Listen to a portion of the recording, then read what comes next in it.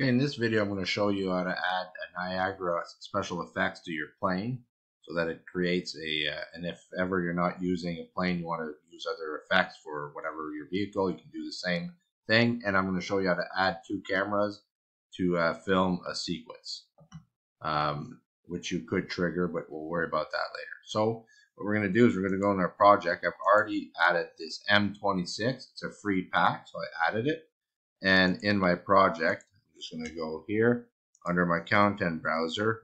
I'm going to just make a little bit of room here.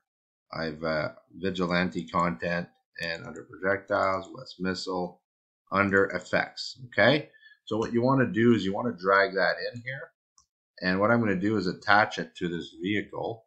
And one thing you want to double check is which direction is it pointing in. It seems to be pointing in the right direction right now.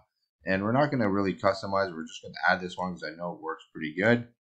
And what we want to do is put it on the exhaust of and I'm going to double check to see I'm putting it in the right place. So moving around in 3D space. And I'll move this a little bit back. And let's double check that. So I need to move that over here. We're almost there. Just go down. And looks pretty good. I could also press play and double check and then adjust based on that. So I can walk around. Oh, well, I still have that, and that's perfect. So I'm going to just double check. I feel like it's a little bit off, but maybe move it just a little bit over this way. You know, a trick might be unlit, and I can see a little bit better because there's a lot of effects. Okay, I'm going to go. That's good enough for the tutorial. Now, the first thing I need to do is make this a child of the plane, so that when and in the previous video I showed you how to create a sequence. Now you're going to see the flame takes off. Okay, so one of the things I want to do is click on this and actually add it down here. And what I want to do is click on track and add a Niagara component so that we can activate this. And on track here, I want to set up a FX system toggle track. So what I want to do is have it deactivated at first. So I need to click a keyframe. And when I click, there won't be anything here. So it will start off like that. And right about when it's about to take off right here, I'm going to click activate. And I have my auto keyframe on, so it's going to activate automatically. And then when it takes off, it flies off, which is great. So, you know, I can also have a quick look with my player. Let's go and have a look. So there it goes, takes off, and it flies away, and it looks great. So you see, and the smoke follows it from behind, so that's really good. So what's the other thing I would like to do? I want to create a camera track. So I'm going to save this. I'm going to use this camera. So don't go up here. Use these cameras because they're only going to be visible in the scene. I'm going to create actually two. We're going to do two camera cuts. So the first one I'm going to call, and this is really important, press F2 or right click and rename them. Call Cam 1. Don't leave it with the default name. It's very confusing because it doesn't see it named this one 2, which does make sense. Well, kind of does, but I prefer this and it's much clearer. Okay, so what you need to know is this is your master track. This is what's going to be outputted as a video. The other thing you need to know is this is often time is shown as time code like this, or I apologize, I think it's normally shown as frames, and I always get my students to change it as seconds.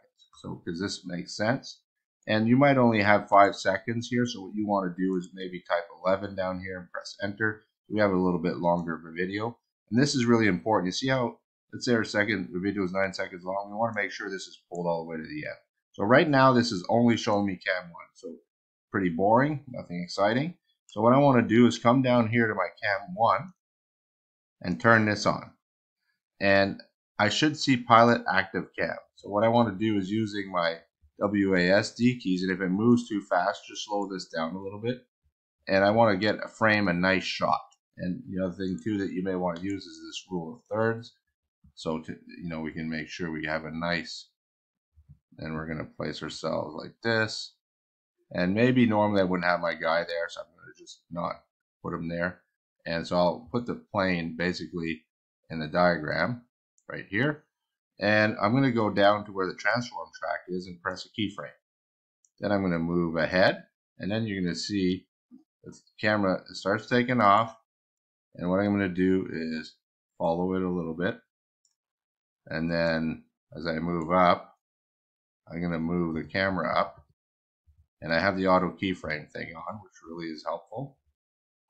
And about here, I'm going to create something else. I'm going to have the second camera follow him. And see, this one here might be, you can move just like that at time.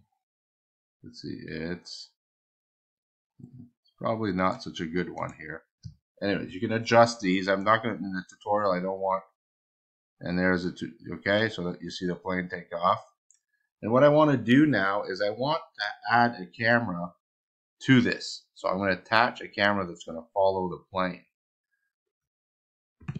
What I want to do is create a second track with cam 2. So make sure you go down here and select where cam 2 is and select that. And make sure the pilot is active. But really what we're going to actually do is we're going to grab this camera and attach it to the plane, so that it can follow the plane even though the plane's going really fast. And now it's attached to the plane. And what I'm going to do here is move it in that section where I can really see the plane. I don't know, let's say from the front. And it should follow through the plane on the level. So you got a nice angle. And what I want you to know is you can actually make more than one camera. You want to maybe go flick back and create a third camera. Now what you could do is lengthen this, and don't forget to pull this all the way out. Okay, what I want to do now is with my plane, I want to actually add where I'd like it to come in. So I'm going to press here. This is the main camera. You see, I could fix that, but since it's the only, and what I'm going to do is where the playhead is, I'm going to go over here and switch to camera 2. So if I had more cameras, I could switch into, and I need to see, it should switch, see, and it broke the camera. Sometimes this happens. So what I'm going to do is go back to it and just re-pilot it. Now I'll double check, is it still, I'm going to add it again. So I just redid it. I don't know why it sometimes comes out. But so this is what it looks like. Press the space bar, look at your timing, fix any issues. There are definitely a few, but I'm just showing you the procedure. And I'm pretty happy with that. So what I'm going to do is now export a film. So if you click on this, just double check and make sure you're using movie scene capture. It's a simpler one for now. That's all we want. And what I want to do is AVI. And this is kind of really hidden. So I would recommend that since you're going to upload this immediately to Google Drive, just put it either in your ComTech or maybe on your D drive, select folder, and capture the movie. And click Save Selected. And then we're going to check in a second, make sure everything was good. You should always check your video after. So just found out that dragging the camera and putting it on there doesn't actually work. So what I have to do is attach the object I want it to follow, in this case the plane, to the camera. So I'll show you how I did that. So I click on cam 2, which is the one I want to follow the plane, and attach, and then plane.